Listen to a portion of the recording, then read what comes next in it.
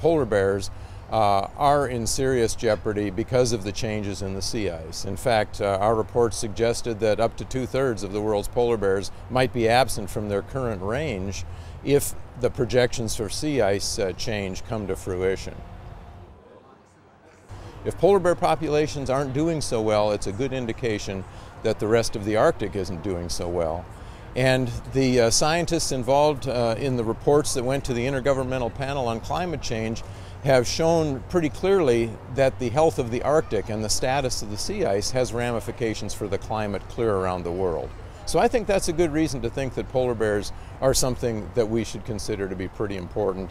And changes in their status, changes in their population welfare are things that we perhaps should take pretty seriously.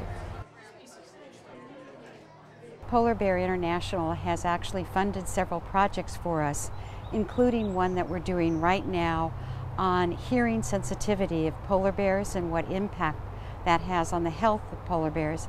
This way, by joining forces, we can collectively make more people aware of the plight of the polar bear, hope that Congress will list them as an endangered species, and we will form the Arctic Ambassadors Program that will be headquartered here at the San Diego Zoo and will be educating young people throughout the world on the plight of the polar bear. The alliance between the Zoological Society and Polar Bears International has one major key. It is to create the greatest generation on conservation this world has seen.